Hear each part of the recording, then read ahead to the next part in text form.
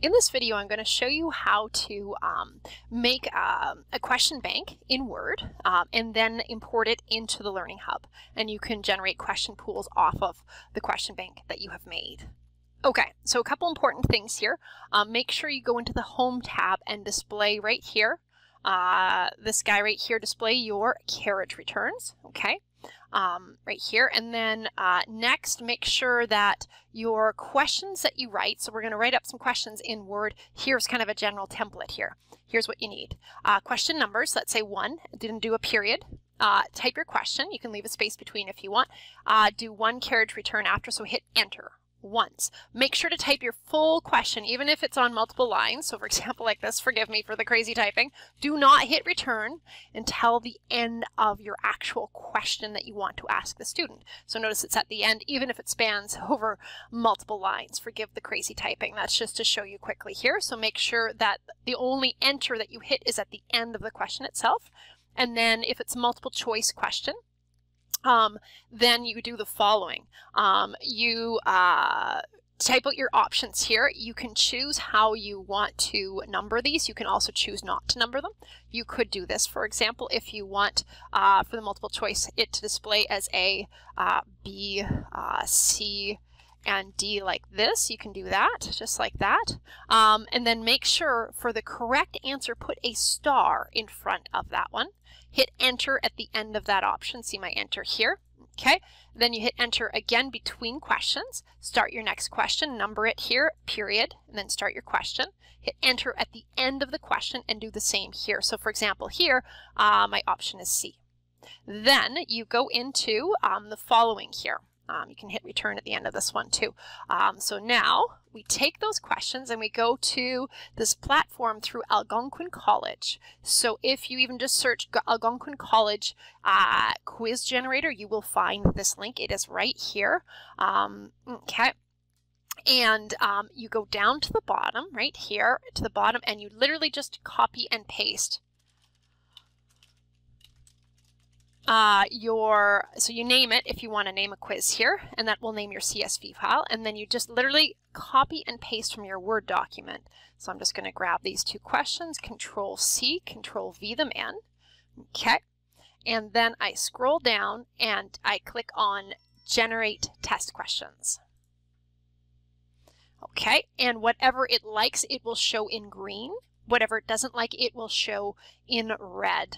So if I do something incorrectly, it'll show up as red. Just make sure your formatting is correct. Go back and fix it if it's showing up for a question in red. And notice that it puts a break here between the questions. So it's recognized that these are 2 different questions because of that return, that carriage return, that enter that you hit between these 2 questions here. Now I go down to the bottom of this window and I say download test questions. So first I clicked on generate and everything was happy. I looked through, everything was green. So now I'm ready to click download. If it's not green, you need to go clean it up and hit generate again. You can also clear if you just want to reset. But yeah, here are my questions at the bottom of the window here. And I'm just going to show them in a folder. So here they are right here. Okay. And then I'm going to go into the Learning Hub now, or Brightspace. I'm going to go into my question library. I like doing it this way. There are several ways to do this. And I'm going to make a new section. So again, I'm in the Learning Hub here, or Brightspace, and I go to, easiest way to get to the question library is under Activities and then Quizzes. Go to my question library, make my new section. Here we are. And I'm just going to title this Sample Questions. And you can, of course, choose to hide the section title from the learners if you don't want them to see it. Just a way for you to organize, or you can have them see it this way. I go in here to my sample questions. Okay, so I jump into this section and I click on Import and I upload a file.